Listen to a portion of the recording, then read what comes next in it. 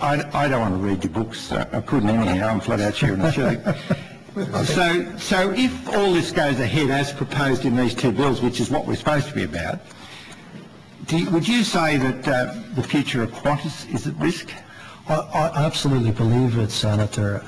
As I said in my open remarks, for example, the Qantas Sale Act amendments that would apply to Jetstar if they were extended would leave us with this dilemma of either having Jetstar competing against its competitors under restrictions that its competitors do not have, that I think would result in the failure of Jetstar in the long run, or that we would have to release Jetstar from the coverage of the Qantas Sale Act by selling it. Now, the sale of Jetstar is not in the interests of Qantas long term. The reason why Qantas is one of the only investment-grade airlines in the world, the reason why Qantas has made profits through the global financial crisis is because it has a portfolio of premium airlines, of low-cost airlines, of a frequent flyer and a freight business. And if you start dismantling that and start having to hive off components of that, that will result in the Qantas Group having immense exposure to its international business, more than it does today, and I think that would put Qantas in danger of failure, and we were very worried about the implications of this. I mean, the facts are very clear. I think just look at the, it wasn't too long ago when 1 in every 2 Australians travelling out of Australia used to travel on Qantas. And customers today, there's 82% or 82 out of every 100 are picking someone else other than Qantas to fly on when they fly out of Australia. That's a pretty compelling stat in terms of the way customers are voting with their wallets in terms of going for the cheapest fares.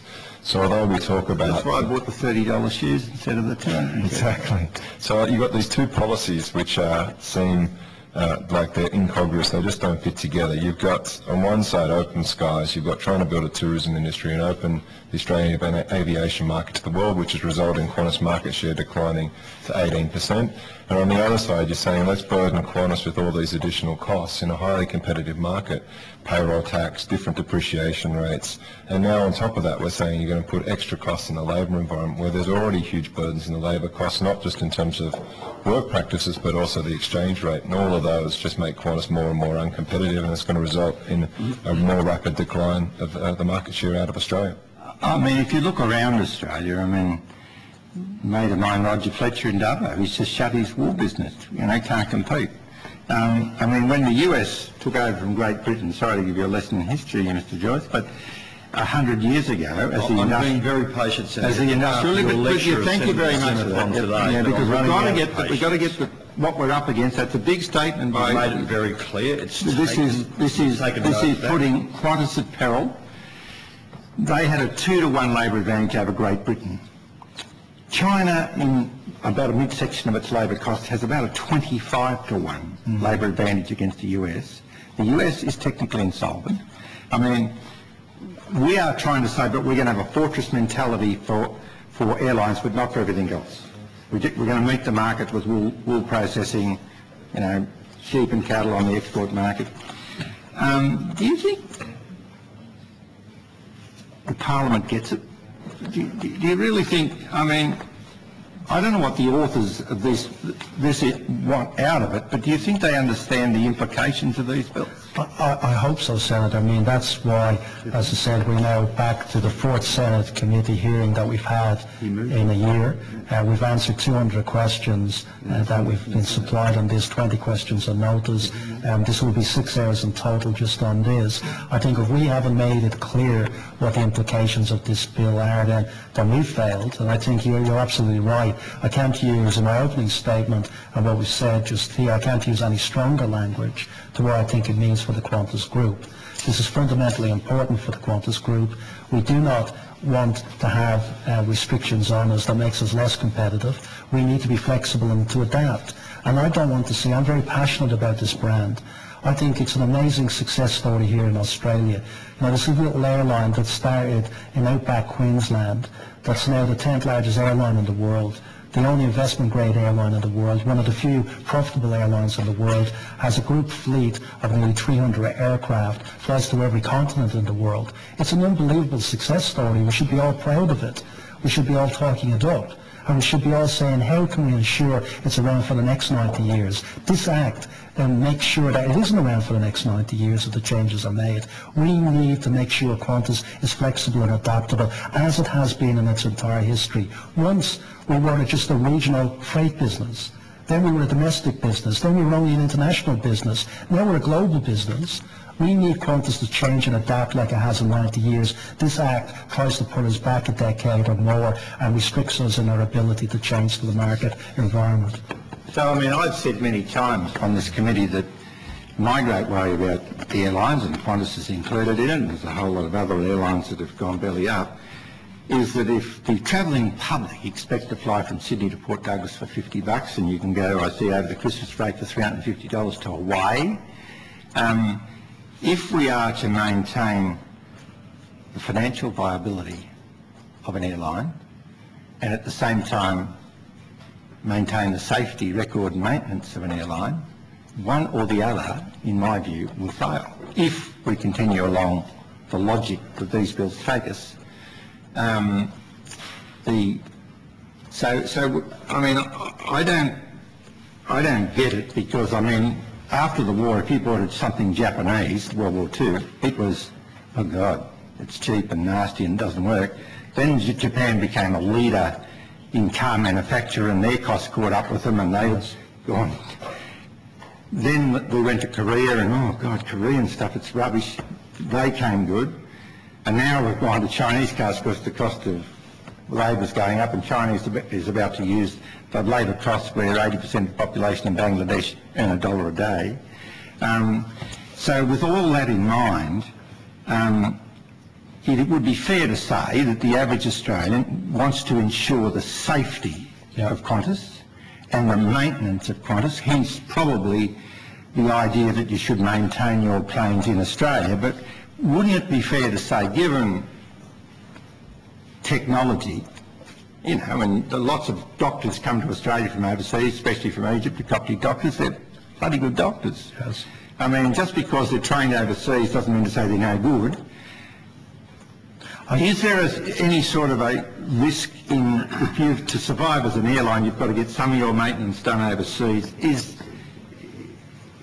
Isn't it fair to say that that maintenance is up to scratch? Absolutely, Senator. And I absolutely believe that you can get the efficiencies and make sure you're efficient and maintain the immensely the immense safety record that Qantas has had. There isn't a compromise between the two. I think absolutely they can go hand in hand.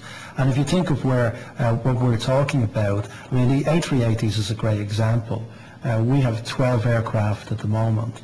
We're never going to have we're not going to have 20 aircraft until the end of this decade. The size of that fleet is insufficient for us to have the critical mass to do it here in Australia. Now, if we were based somewhere else where it made logical sense for other airlines to do their maintenance here, then you may be able to construct a maintenance base to do the maintenance on those aircraft. So Qantas has the dilemma of building hangars for A380s that are going to be massively underutilised, the labour that's going to be utilised, or doing the maintenance in one of the providers around the world. And you know, the maintenance that we've gotten done on the A380 have been in companies like Lufthansa. Now, who would say that the Germans do not have the technical or engineering expertise to repair or manage aircraft? And I think perceptions of safety are also changing. You know, you look at the record of the world aviation industry, and it's continuously improved. The amount of accidents and fatalities every year has dropped as new technology and new systems have come into place. And now, with Australians travelling overseas, they take that for granted because the world aviation industry is a lot safer. And people are not willing to pay a massive premium for Qantas because of its safety reputation. Because people see the world airline industry as having dramatically improved. And what I say to the Australian public, if it is important for you that maintenance is done here in Australia, then you only have one choice. That is Qantas. Because all of the other airlines that fly into this country have the vast majority of the maintenance done overseas, and 82 out of 100 Australians fly on those airlines. I cannot say the maintenance that is done by these airlines in other countries is not substandard, as you say. I mean, we're talking about people like Lufthansa, people like Cathay Pacific, Singapore Airlines. They have amazingly capable maintenance facilities that are world-leading maintenance facilities, and we should recognise that. I'm really worried about what this is really all about.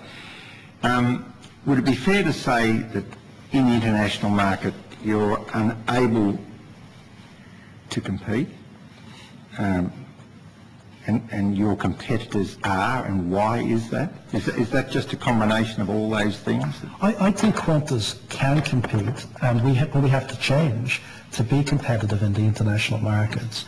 We have a plan that we want to implement, are implementing, that we think will turn around our international business. And I've committed to the market that we believe in 3 years we can get the business back into profits, to a break-even situation, and within 5 years to returning its cost of capital. But that is going to need significant change to the way we do the business. There are parts of our business that we already internationally are making money on. There are parts to our business internationally where we're losing a lot of money. We're addressing them with a combination of actions that we announced last year. One component is to pull back on the significant loss-making routes. Another component is to work with our alliance partners. And with American Airlines, we've just got antitrust immunity that is paying dividends. For example, our Dallas service is profitable already, and so performing the San Francisco service, and for a new service, that's an amazing position to be in. We are looking at antitrust immunity and alliance partners in other areas to do the same transformation we've seen on the North American route. And we are looking at what we do in Asia. And we need to do something different in Asia, because Asia is the weakest market for Qantas. It's the lowest share of our market share, and it is the biggest growth market, and it's going to be the most profitable market in the world. So we are talking to a number of parties about what we do in Asia to make Qantas relevant to that market, and how we can produce an alternative for our business customers that make us. That plan, we think, can get us there and can make us competitive. But this Act, if the changes to this Act go through, it will be one step forward, 2 steps back, and that's the danger that this Act will So this Act will threaten your investments in Jetstar Asia, etc. Do you think, God help us we don't do it, you would actually lose those investments? No, well, I think that the last modifications changes the implications, my understanding of what it means for the Asia investments, but it does have severe implications for Jetstar in Australia. And as I said, it either means that Jetstar will wither, or Jetstar would have to be sold. If you had to sell Jetstar in Australia, then Jetstar and the rest of Asia would obviously logically go with it, and that would have implications for those investments. So, I mean, and obviously Mike Murdoch is onto this, but in terms of regional services, and you say this could put at risk regional services, and Mr. Joyce, I hope we don't have too many Q400 incidents like the one we had the other day here in Canberra. How does you can go there if you want to. Yeah. How does this threaten some of the regional services in Australia? Well, I think I will mention the Q400 instance because you do it. Yeah, because it will come to us in due course, but it's probably not, through you, Mr. Chairman, in the context of this hearing. No, it is. But we will deal with it. The Q400 issue that we've had, as we talked about, Senator, I think at your last committee, engine failures are occurring on engines all around the world. Qantas has an amazingly successful operation of twin engines, because the safety issue, as you're aware, comes with failure of twin engine aircraft.